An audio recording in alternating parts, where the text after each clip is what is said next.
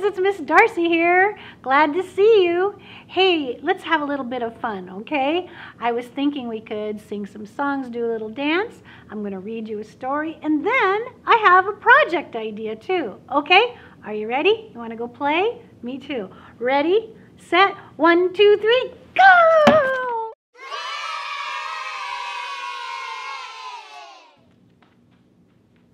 Oh, hi, friends. Honey Bear here and Poochie Poochie-san are having a discussion about what to do today.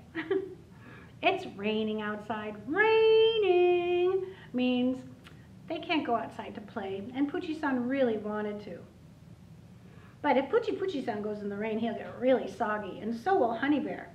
Yep. No, thank you. No, thank you. Anything, any ideas? I don't know. Me neither. What are we going to do then? Oh, Poochie Poochie-san has an idea. That's a great idea, Poochie Poochie-san. Honey Bear, he wants to do the It's Raining song. When we do the It's Raining song, we dance and we sing. And you guys can do that with us too. So get a little room so you can move and you can sing and dance with us. Now, you have to listen to what the words are, because sometimes I might tell you to jump, and sometimes I might say crawl, and sometimes I might say dance, and sometimes I might just say play, which means you can pick up the lovey and play with it, okay? So let's do the song together. Are you ready? Okay. I don't care if the rain comes down, I'm gonna play all day. I don't care if the rain comes down, I'm gonna play all day. Choo choo choo. Hey, hey, carry me away, I'm gonna play all day. Hey, hey, carry me away, I'm gonna play all day. I don't care if the rain comes down, I'm gonna jump all day. I don't care if the rain comes down, I'm gonna jump all day. Hey, hey, carry me away, I'm gonna jump all day. Hey, hey, carry me away, I'm gonna jump all day. I don't care if the rain comes down, I'm gonna crawl all day. You can crawl. I don't care if the rain comes down, I'm gonna crawl all day. Hey, hey, carry me away, I'm gonna crawl all day. Hey, hey, carry me away, I'm gonna crawl all day. I don't care if the rain comes down, I'm gonna dance all day.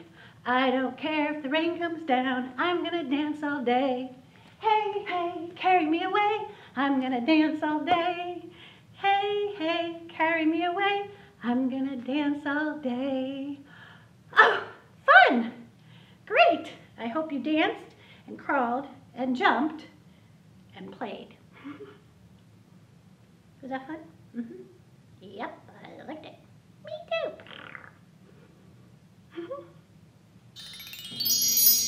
Hi friends, it's Miss Darcy here.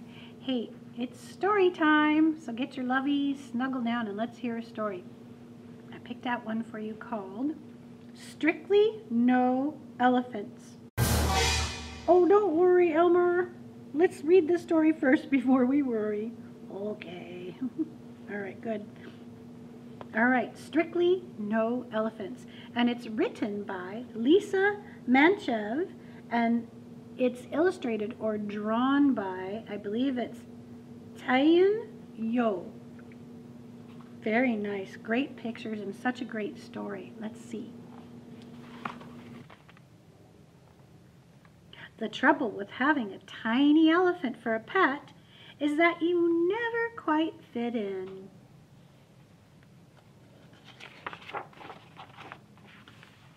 No one else has an elephant.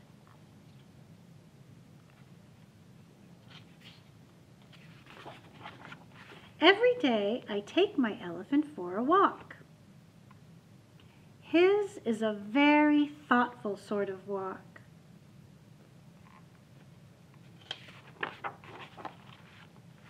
He doesn't like cracks in the sidewalk much.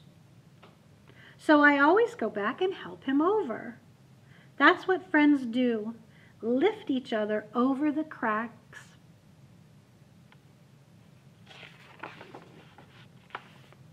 Today, I'm walking my tiny elephant to number 17.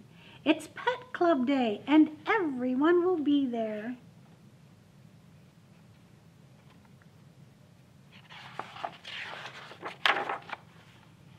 Come along, that's a good boy. I coax him the last few feet. It'll be fine. When I look up, there's a sign on the door.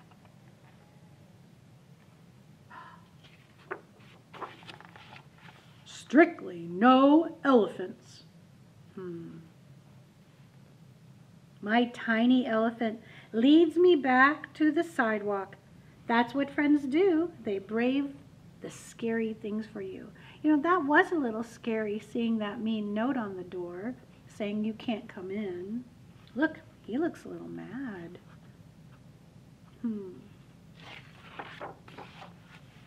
Oh, they're walking in the rain, and now he looks a little sad. So does he. Hey, look, there's a little girl sitting there with, I think it's a pet on her lap, too.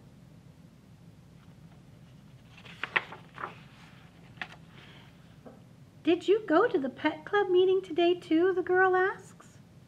Yes, I say, but they don't allow elephants. The sign didn't mention skunks, the girl says, but they don't want us to play with them either. They don't know any better, I tell her. He doesn't stink, the girl adds. No, he doesn't, I agree. What if we start our own club?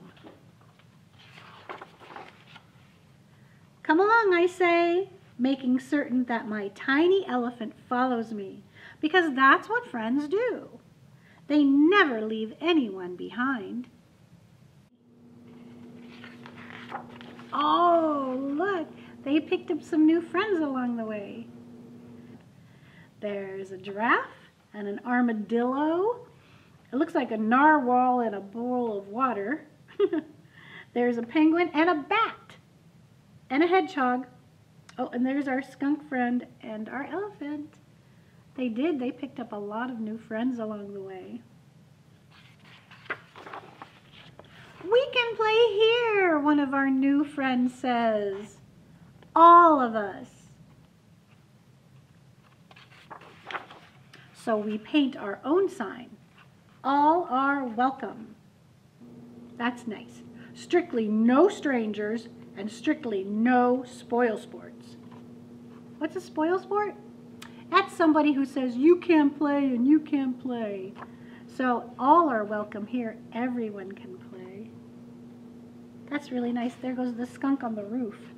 She's got to get him down.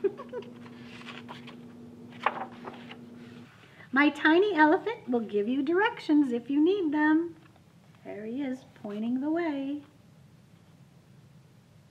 Oh, look, and some dogs are coming too. That's nice.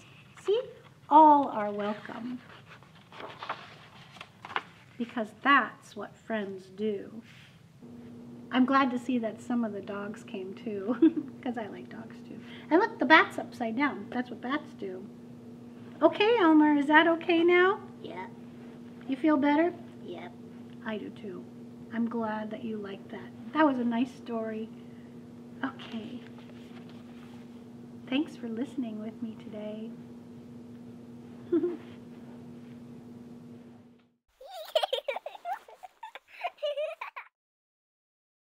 Hi friends, hi families, it's Miss Darcy here. Hey, I have just a couple of ideas for you about how to play at home and how to help your children's imagination grow with their toys.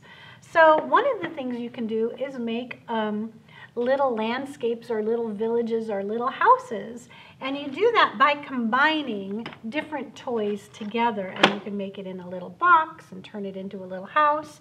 And so some of the things we do is we get pieces of material, and it can be, you know, old clothes that you want to get rid of that has a really nice pattern to it. You can tear it up, and then you can combine it with some of their toys.